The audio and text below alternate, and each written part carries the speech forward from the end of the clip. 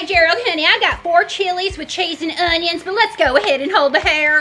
Order in. Caroline, can I have a word, please? Yes, Patsy, how can I help you? I need you to please explain this. I'm sorry, I can't help you. I don't know what that is. Oh, you don't know what it is? Well, here, let me explain it to you, honey. It says Roberta's notes. Patsy is always late.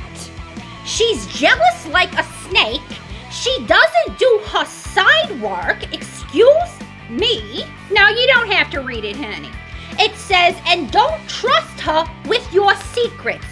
In parentheses, it says she gossips.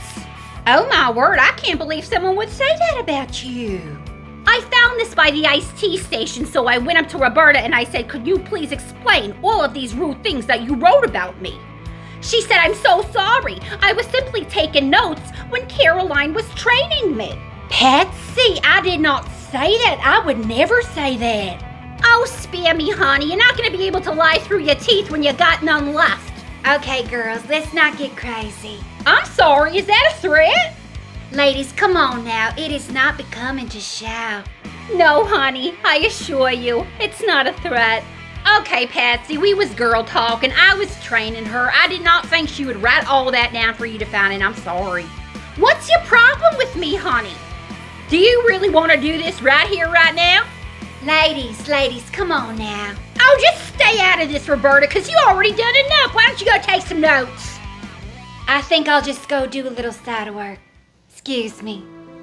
Okay, fine then. I'm going to tell you. 1972.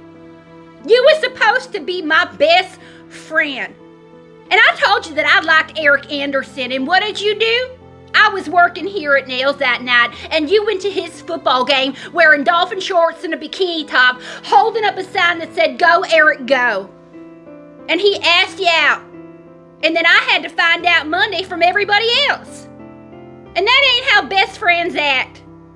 And you broke my heart, Patsy. Oh, honey, we were girls. I had a crush on him, too. We were teenagers. If he would have chosen you, I would have been happy for you, honey. But how could I have known if you didn't tell me? You don't hurt the ones you love, Patsy. And if by circumstance you do, you say you're sorry. And you do the things that need to be done to make it right. And you ain't never made it right. You just walk around and you bat your eyes at everybody thinking everything's okay. Well, it ain't. All I ever wanted was a sorry. Life's too short to hold grudges, honey. To walk around with an angry heart. I don't want to be that person. And I certainly don't want to be that person to you. You're right, honey. Like that movie Love Story, love is never having to say you're sorry. But I understand in this case you deserved an apology that I never gave you. And I knew I hurt you. But I was too scared to confront it. Because then I would have had to confront that I did something wrong, and you're right, I did. Friends don't treat each other that way. So please accept my apology, Caroline. I hope one day we can be friends again. I miss you. I miss us laughing, riding in the car, singing to Crocodile Rock. Well, maybe in time we can work on being friends again. But in the meantime, just do some darn side work around here, okay? You got it, sweetheart. My side work today is stocking the Sweet and Lows. Already did it. Okay, honey, well, you have yourself a good shift. And I do apologize about you finding them notes.